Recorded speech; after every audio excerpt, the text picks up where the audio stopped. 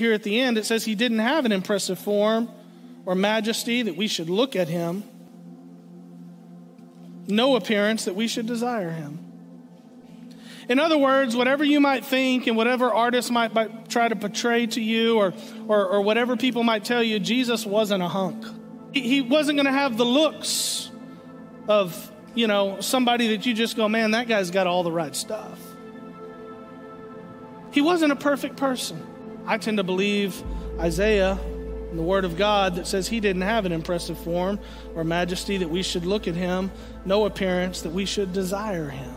Again, in a world that puts so much value on looks, God shows us that it's what's on the inside that really matters more than what's on the outside. It also shows us once again that with God, you can always expect the unexpected.